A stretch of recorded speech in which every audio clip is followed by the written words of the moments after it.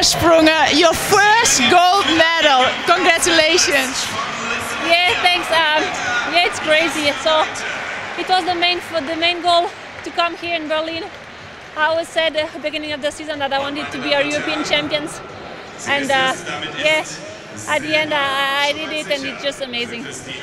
You had before in one of the championships where you were leading and going out very fast, but then you didn't get the gold, but now you succeeded.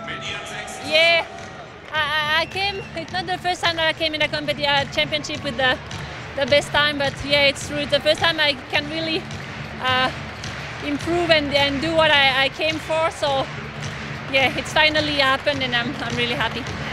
In the Swiss there were a lot of audience, but I also hear the cowbells. Yeah, there is really a lot of Swiss fans in the seats. It's crazy. During the round I saw a lot of Swiss flags, and yeah, they did a lot of noise, and it's really nice. What do you remember of the race itself? Not a lot. I remember the last hurdle that was quite difficult. I really had to push because my legs were not following him anymore. And after the last hurdles, I thought I just have to give everything and focus on the finish line, and that's all I remember.